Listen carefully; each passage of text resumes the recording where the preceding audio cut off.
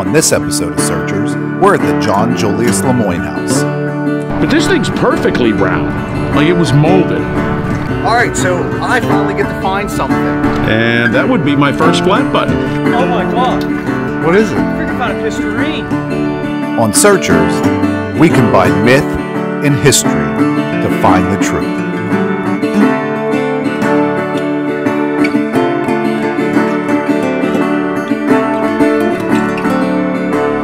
So we're back with a new episode of Searchers, which, as Brian just said, it's at the end of the year, but hey, we're finally doing it. Yeah. You know, we've got past pandemic and whatever else, and we're finally getting together and having a good time.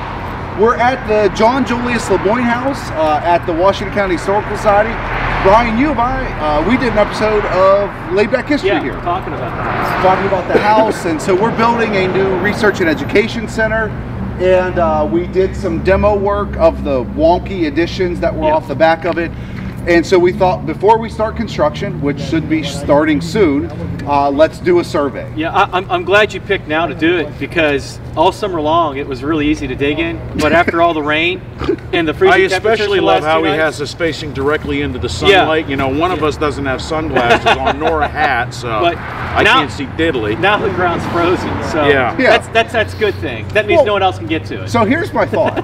If the ground is frozen, when you're digging your squares, you can get much better edges. Oh yeah, right? oh, Yeah, that's it. That's That's it. exactly the reason. But you know what? All summer long, you know, I was kind of salivating, looking at it, and I was walking across looking for stuff. There's a lot of stoneware. There was redware. There were some shell buttons. Okay. So I mean, there's definitely stuff that was just laying right on the surface. Well, yeah, so I mean, and Rich, we just got here. I'm going to actually have to film you showing it to me, but you've already found a flat button, Yeah, right? yeah. Just right, probably where Brian's standing, somewhere in there. Yep. Just about. A little bit over. So I mean, we've already found stuff. How Oh, deep? yeah. How deep was it? 4 or 5 inches. 4 or 5 inches. Yeah, so it was pretty close. When they did the work, Brian, so they're going to have turned some of this over, so we may find things at different levels. You know. I could. When I was out here digging, it seemed that it was still pretty intact. Right. And what I mean by that is, yeah, we got probably what now is a demo layer on top, but there looked like there was intact layers underneath, which means we'll have artifacts coming from good context. Excellent. So I think we're going to have, I mean, we're hoping for a good day. We've got the Yough Archeological Society. Is that what they're? They're part of they're a chapter of the Society of Pennsylvania Archeologists. There you go. So the Yough Chapter, they're here helping. We've got some help. So you'll be seeing them as we go around. But if you want to see the history of this, I'll put a link to the Laid Back History episode that we did on this property. So after you watch this, if you want to go back and see some of the history of the home, we talked about what we thought some of the construction might be, because there's some weird additions off the back of it. Weird. And we told some of the history of John LeMoyne in the home. So we're going to do some digging, some detecting, some archaeology work, and Searchers is back. Yay! Well, I'm going to start detecting. All right. Hey, does that tell you how long it's been since we've been detecting? I have a spider web on my coil. Well, that's your fault. You got to clean your tool more often. Yes, Alright. It's a pretty good sound. Reads 37, which it's really high.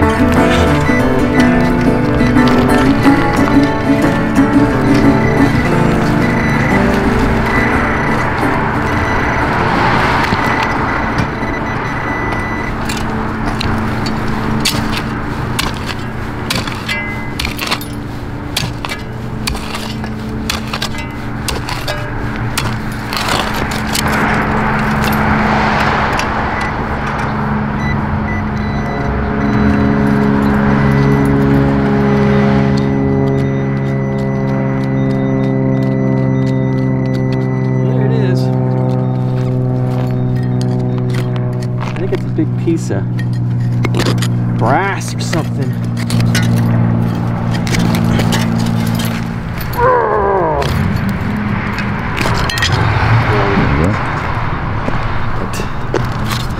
Yeah. Copper Still sheeting. Part of the house. Yep. Take it. We'll take it. So this is why you should look in your backfill, because as Clay was leveling the spot here that I just dug that piece of flashing out of, he was leveling it and said, "Hey, look!" So it's a bullet. Now, this isn't, you know, it's not like a Civil War era bullet. It's later. And I believe these things here are called cannelers, right here, which would help it. I think this is like some kind of, this is probably a cartridge cased bullet, you know. At least that's what I think. And it's probably about a 45 size is what it looks like. It's not heeled. Heel would mean it would have been a little older. So this is probably from, I don't know. It could be anywhere from the late, like mid to late 1800s on up, you know. But a pretty cool find. Good find, Clay. I got a little round ball. It's not one of Clay's round balls? Yeah, it's kind of, it's a little bigger than Clay's tiny balls. But this thing's perfectly round. Like it was molded. It's not like a normal marble. And it's tiny too. Oh, it's a marble. Yeah, it's not lead. Okay. So, I got a coin. I don't think it's an old coin because it's got Lincoln on the front of it. But I think it's a Wheatie. Yeah, it's definitely a Wheatie. So let's see if I can get the date. I hate this. I really do. You know, it just stinks. Getting so old. Oh wow, it's a 1945. A little 1945 Wheatie. So as Clay said, this was my first hit about 2 minutes into detecting this morning, other than one piece of aluminum. And that would be my first flat button. So, Age? you have to ask Brian. Brian's the button expert. Brian, what's the age on the button? What's that? What's the age on the button? Is there any back marks on it? Yeah. And it's probably, it's like 1810 and later, like maybe up to 1840. It looks like it's molded in. Let me see. Yeah. Yeah, if it has, they'll say like double gilt, triple gilt or something like that. No, it's...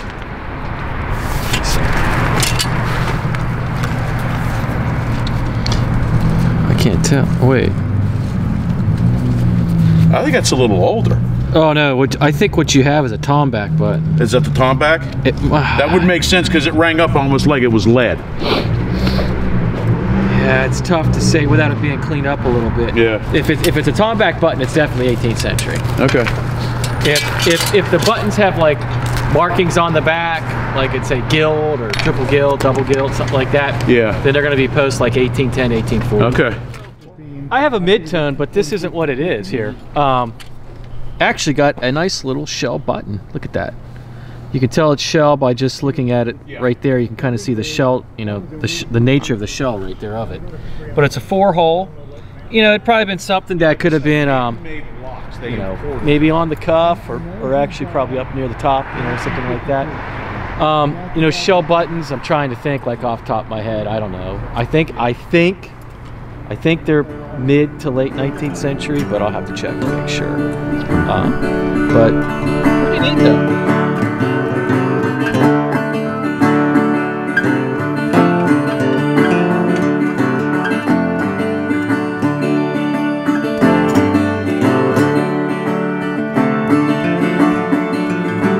These guys are digging a shovel test pit, and you know they're down probably, well, a shovel's head, so they're down about a foot.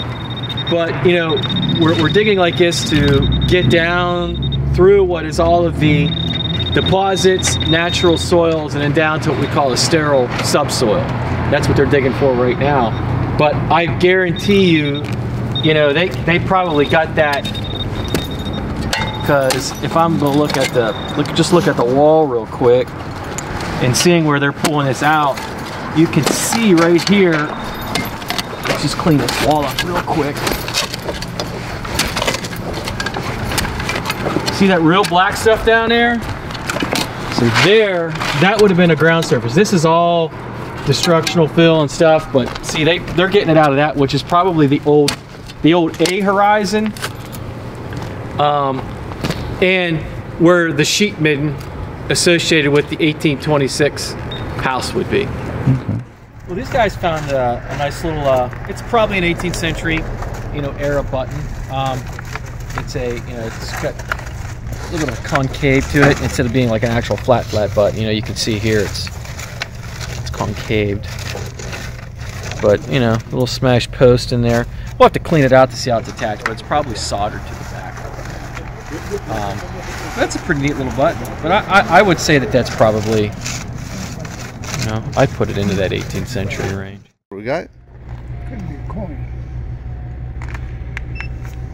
Some damn thin thing anyway. And something with Needs cleaned.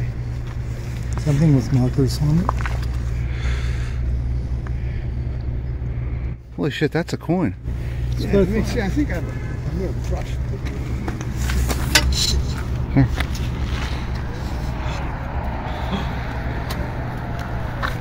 What? Oh my God! What is it? I freaking found a pistarine. And that That's a is... Spanish silver coin. Here, clean it off. Oh my God! Wait a second here. Let me get the water first. What did you find? He found a pistarine. This is a Spanish coin. I think it's a pistarine. Looking at the size of it. Here, you want to bag it? Yeah, we'll bag it. Let me take a look here real quick.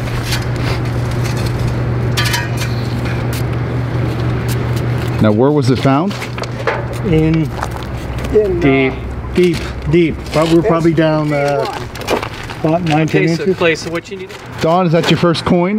Yes, it is. Exciting. And a Spanish one at that. Hey, Brian, you got a button. Another one. Oh yeah. And if you take a look at that, that's what they call a tomback button. If you look there, you can see it kind of has that little like pyramidal dome in the back right there. Sometimes I think these are what they're called. They're like spun, but that's what tomback looks like. So that's 18th century all day long right there. And so that would have been... that clay was... we were almost down into the clay, weren't we, Doug? On that one? Yeah. So that was probably right above the clay.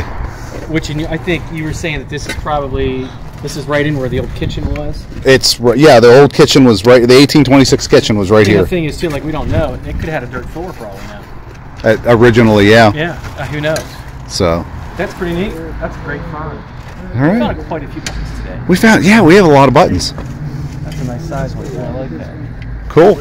So we're digging another STP, and this soil is the stuff that's coming out right near the bottom, which is sort of like right above what would be the B horizon, which is your clay kind of subsoil. Nothing's going to be in that. So we're right down on top of it, and it looks like we got another really old coin.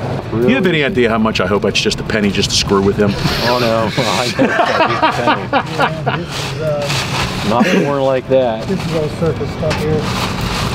So if this is another Spanish coin, so we're batting 1,000 right now, and 2 holes they got coins. I'm not really sure what we have here. I don't think it's Spanish. And it looks copper underneath. That is copper. What's it say? Good for one? No, that could be... Let me take a look at that again. What do they call this?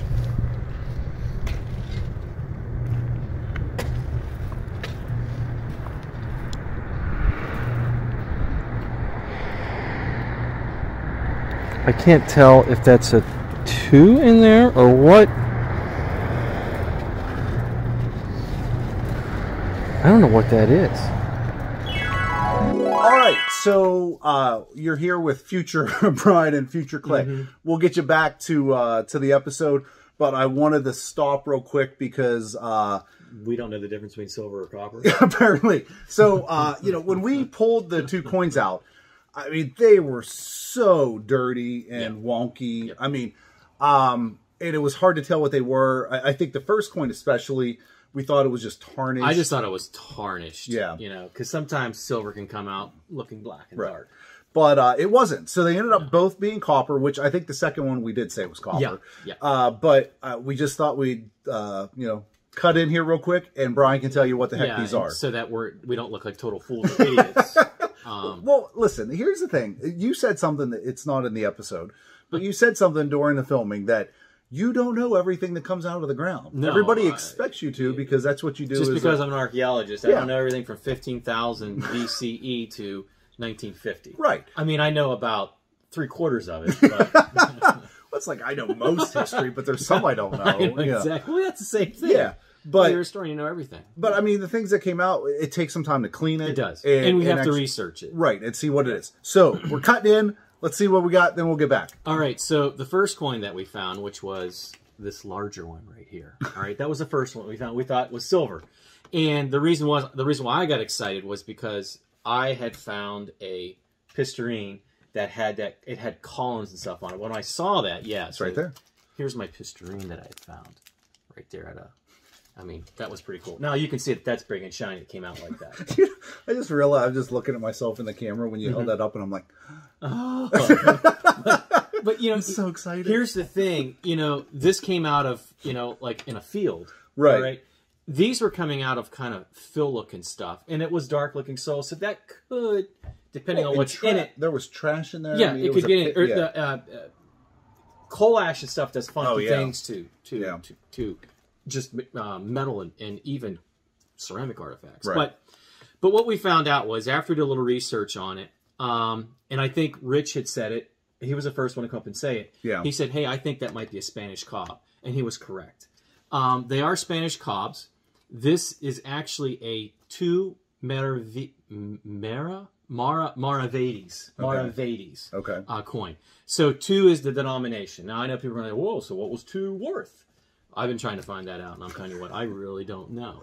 Only thing I could find out, double one. Yeah, all I saw was someone in 1929 was trying to figure out what Columbus's expedition cost, because it was in Maravedis. Okay. So they were trying to figure out what it actually cost. That's something I could find. But I know there are some articles out there about, you know, because in colonial America there was so much denominations being used, and that's why I think we talked about why they would weigh coins. Right. So they would have known exactly what these, you know, so who knows? Maybe the Maravedis, I'm just taking a guess. Let's just say maybe it was worth 2 pennies. Right. Maybe. Because the other one that we found, this one here, the much smaller one, it is 1 Maravedis. Okay. It's also a cob as well. They're both Spanish cobs. Now, the first one, 1662, 1664, it is definitely a Felipe the Fourth. Okay. All right? Definite. I'm definite on that. This one here, I'm not too sure about. I think it's earlier. It could be a Philippe the Fourth. It could be a Philippe the Third. Okay. But there just isn't anything to denote it. And I think it's the way it's struck. Unfortunately, when these were struck, the dates weren't on them. They were just off of where they were supposed to be. But definitely 17th century. Definitely 17th century. That's I mean, just think about too that. cool. 2 17th century coins out of 2 holes. The first 2 holes we put out there. I mean, those are the oldest coins that we have found as searchers. That's the oldest coins I've ever seen, and I'm an archaeologist, come off of a site. That's the oldest ones I have seen. Here in Washington, PA. Washington, PA. At the John Julius LeMoyne House. I thought I was doing good when I found a 1718, what was it? It wasn't a farthing. You mean a little silver? No, it wasn't the silver one. I found a large set, like a British coin, 1718. I thought that was doing good because this was 1728. My silver one was 1728. New. Yeah, new. Exactly. But hear the ring of that. Yeah, oh my gosh, that silver ring's so pretty. But I mean, definitely mid 17th century. You know, amazing. And I think the cool thing is that I think we could definitely tie these to the occupation of John Julius LeMoyne. Well, the nice thing about it is that we're gonna get back to the show. You'll see some of the other finds that we had, and then I don't know. We'll I think we have a closing that we're going to do. Oh, yeah. And then we definitely know we're coming back. So yeah, we're definitely coming back to get more stuff out of the ground because I think we have a great opportunity of getting some great material culture. Well, let's go back to past Clay because he has a find coming up. What is it? All right, so I finally get to find something. While we're digging these holes and we're screening them, I've just been taking my pinpointer, putting them in the hole just to see if anything hits, and I got a hit. And did a little bit of digging, and Brian couldn't steal this one from me. I got just a little button. I don't know, period, Brian. I mean, probably 18th century. It looks like it's a little dome button. It's got some. It's hard to tell, but there's some actual pattern on it. The loop is still on the back, so we'll get it cleaned up and see what we got. So I finally got a button, or got something. At least I found something. You know. Since Brian stole the coin off of me, really, I had it, and he stole it out of my hands. If I'd have been near the hole, I would have saw it, and I would have jumped in. All right. What do we got? I'm not sure. I got to think about that for a second. You sure it's pearlware or is it white? Well, look for the glaze.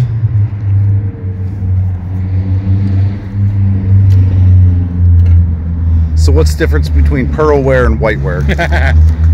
Whiteware is basically white, but it has a glaze on it. Okay. Yeah, but it can have, like whiteware, you can have transfer prints, you can have the spatter, you can have flow blue. So what's pearlware then? It's the finish. Yeah. Okay, it's the finish. The way they glazed it. Yeah. Okay. It always has the blue pattern, the white and blue pattern. Okay. All right, guys, so we are wrapped up for the day. We had some absolutely incredible finds. 2 coins. This was a good day. Two 17th century coins. Yep. Yeah. A bunch of buttons. The flat button you found. Yeah. Yep. The shell buttons. What else? Projectile? The projectile, which we don't know exactly what it We is haven't yet. figured that one out yet. We found a lot of different types of ceramic wares, Right.